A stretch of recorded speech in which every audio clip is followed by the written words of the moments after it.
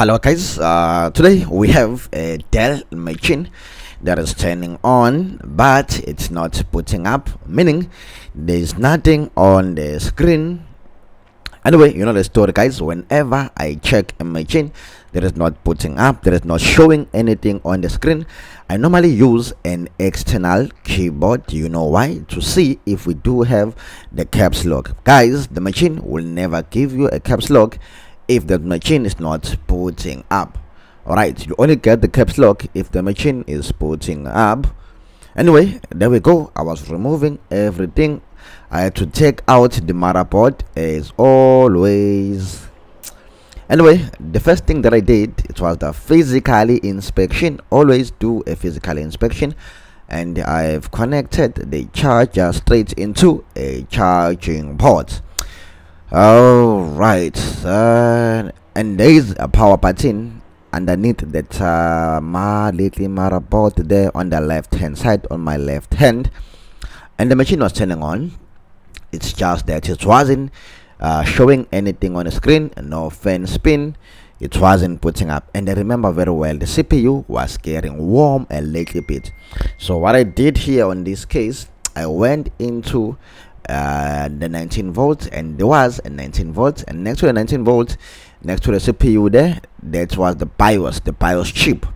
I checked the pin number 1, nothing. No, pin number 1, there was power. Okay, and as you can see, next to the coil there on the CPU, the machine was getting power, but the BIOS, it was misbehaving. Pin number 8, there was 3.3, of which is the power supply for the chip, but the other voltages were fine. For instance, see there, 3.3, other one are giving me 0.6, some 0.4 voltage, some 0.6, but the main one and the other one was giving me 2.2 volts.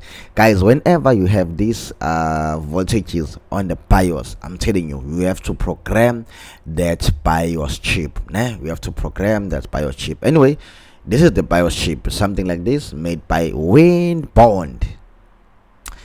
Anyway guys, the first thing that you do, you go online, you will look for that bin file, because normally you won't be able to clean that IME region yourself. So the best thing is you go online. You can do it, it's easy, but the first thing that you can do, guys, I believe it's more basic. You can just go online and look for another binary file, another bin file.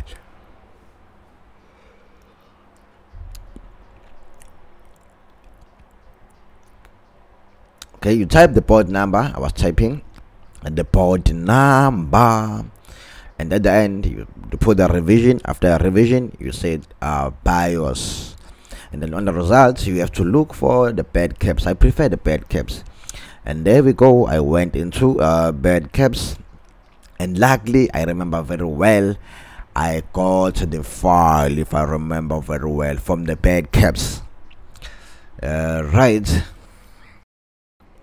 Alright guys, while you are there on the bad caps, to be sure that you are downloading a working file, you have to go through the comments. I normally scroll and go through all the comment section and check what people were saying. Okay, as you can see, people were saying this file work for me 100%. Even that guy, he posted a file saying working dump 100%. That's exactly what we have to do. We have to download the files that are working 100%. Normally you'll get a lot of people commenting saying the file works for them. That's exactly what you do. You download those working BIOS files, those working bin files.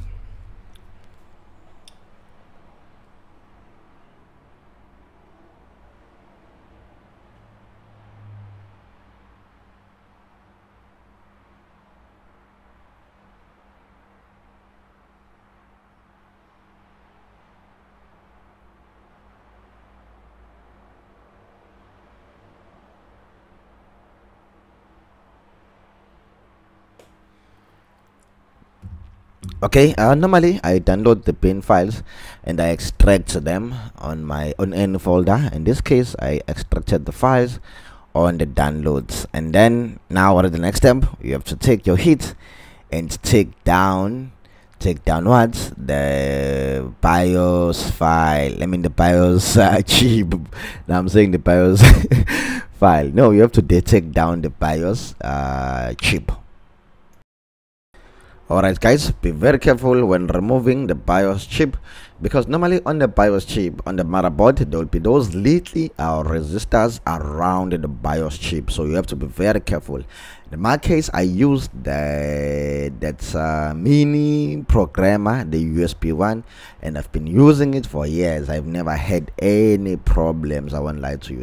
I've been years I've been using this and I've never had any problems. I won't lie to you guys, and it's working fine for me. It's working perfectly fine. So you have to wait for the chip to cool down a little bit. Once done, you have to mount that you have to mount the BIOS chip back into a programmer, wait for it to cool down. Once it has cooled down, you mount it into a desktop, and then you run an application called Neo Programmer. I use Neo Programmer to program all the BIOS. Okay, you have to read the entire chip. Once done reading the entire chip, you have to do what? A backup. Rename that file as a backup and save it where you keep your backup files. You need a backup because anything is possible. You might have problems in future and need that old bin file, so that's why you have to save the old bin file. Always have a backup, guys.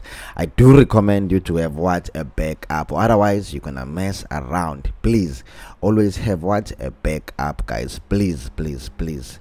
And another thing, after doing a backup, then you can go ahead and erase. As you can see, I was erasing the entire thing. Once erased the entire thing, then from there you can be able to load what? To load another bin file on an empty chip.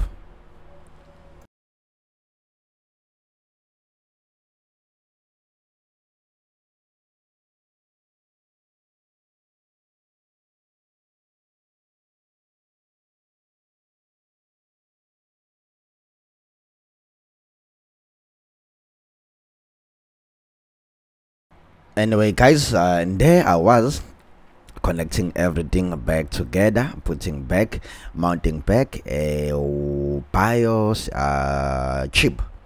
Anyway, I wasn't sure whether I was 100% right, even though the multimeter showed me the sign that the BIOS chip was corrupt, but I wasn't 100% sure.